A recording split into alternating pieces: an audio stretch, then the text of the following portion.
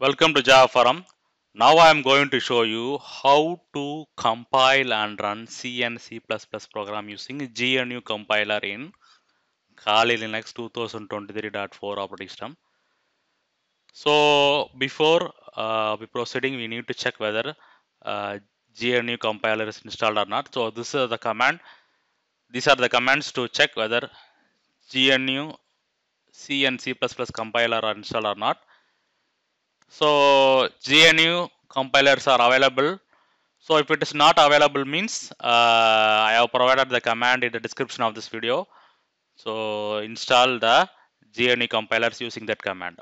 Okay, now I am going to show you how to compile and run C and C++ program. So let me show my C and C++ programs. So this is welcome.c. It is using stdio.h library and will print the welcome message. And this is C++ program using IOStream header file and prints the welcome message.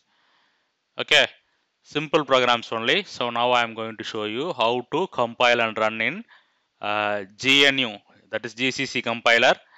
So first let me compile the C program.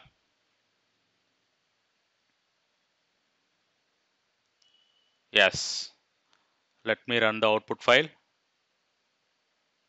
Yes, I can able to compile and run the C program using GNU compiler. Next I am compiling C++ program.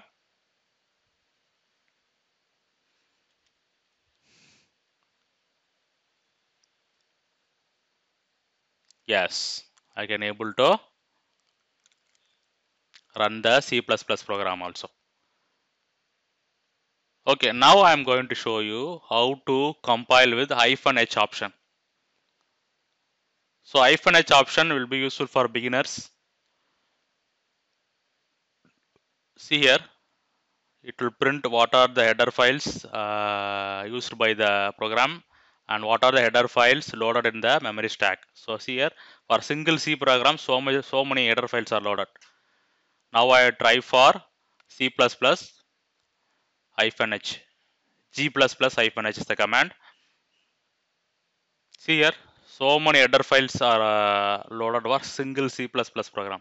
So first time you can see that IOStream header file is used.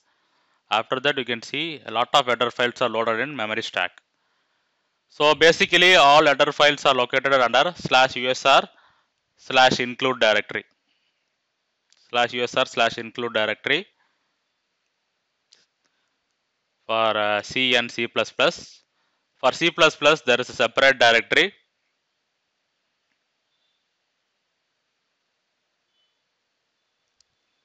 So 13 is the higher version as of now. So it is taking from 13.